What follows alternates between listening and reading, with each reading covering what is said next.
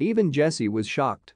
Red Velvet's Joy was the latest guest on soloist Jessi's show Showterview with Jessi. The two got on very well, but Jessi quickly noticed some distinct differences in the way the companies worked. While Joy is signed under SM Entertainment, Jessi is under Psy's label P Nation. The first thing that Jessi noticed was that Joy was surrounded by a lot of staff constantly monitoring what she was doing. Jessi then went on to joke how the staff seemed to be continuously writing things down, whether it was Joy said this or Joy is about to burst into tears.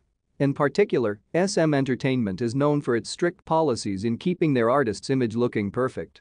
In contrast, fans believe that P Nation gives their artists more freedom than other companies.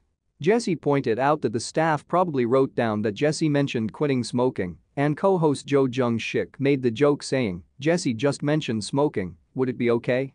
Jessi then pointed out how different it was for her, saying, "They never listen to me. They're playing with my dog."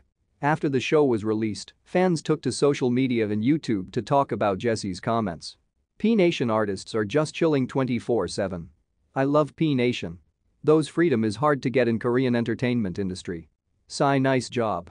This reminds me of when Jessi interviewed Tiffany before. She said she never saw people doing image management their whole life until meeting her. SM is very strict with what their artists are saying.